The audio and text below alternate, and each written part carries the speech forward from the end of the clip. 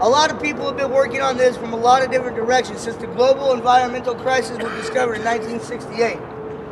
The discovery of the global environmental crisis was the discovery that our established way of thinking was leading us into trouble. A solution to the environmental crisis depended on our finding and establishing a new way of thinking.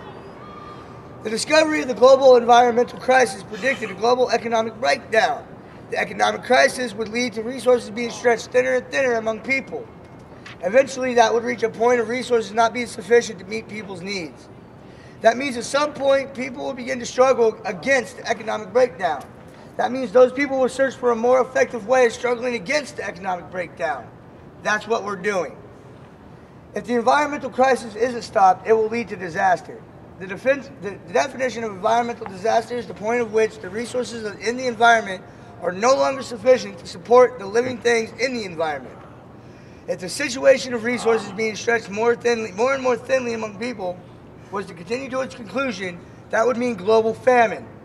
The definition of a famine is people not getting the resources they need to live. I want to stress here that I have done in this document is not easy. The search for a unifying philosophy always runs into the limitations of the human brain. There's no way for any one person to see everything in the world in their life. The Occupy movement is made up of people who have seen many different parts of life, but no one of us have seen it all. There are parts of life that other people have seen, but none of us have. In my disclaimer, this story is not mine, it is the author's. I am just the orator. In my family, my grandparents started the search for a unifying philosophy almost 80 years ago. It depends first on people pursuing a wide variety of life experiences backed up by research into a wide variety of ideas that other people have thought of. On my dad's side of the family, we're a multiracial family. The generation after mine is roughly 1/4 white, 1/4 black, 1/2 Native American. I was raised on this stuff from the day I was born 37 years ago.